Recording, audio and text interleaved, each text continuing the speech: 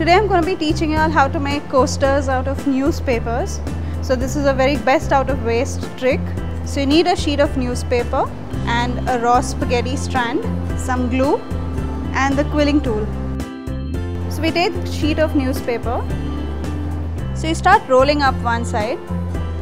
I use a spaghetti strand because it's very easy to get, and keep it tight and continue rolling.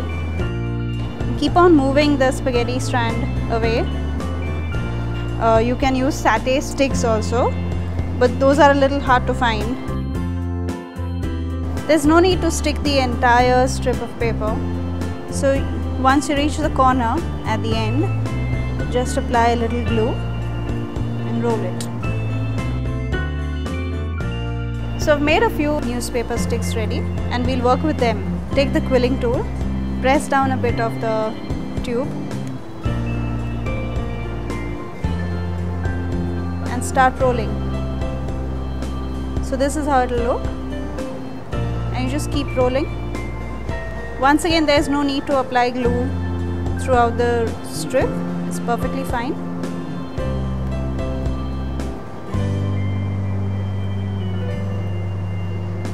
So once you've reached somewhere, a certain area where you're sure that you can hold on to the stick, remove your quilling tool. So as you reach the end, glue it.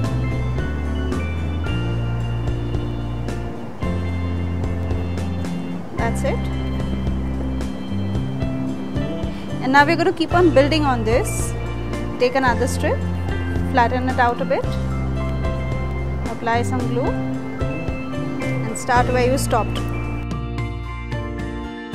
Keep it as tight as possible. You don't want it to unravel. Once again, the same thing. Apply some glue and keep on pressing it in.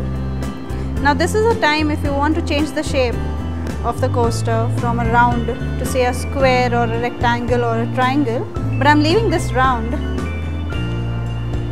You can make it as big or small as you want it. I guess this is a good size. And now we'll glue this entire thing. So just spread some glue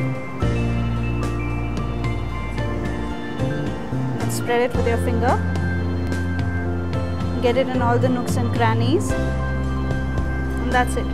Once this side dries up, you go on the other side and you apply glue over there too. Now I've kept some coasters ready just for reference. So this is a triangular coaster which I've made. These are small roundels which I've attached together, and this is a square shaped one. You can choose whatever shape you like and just go with it.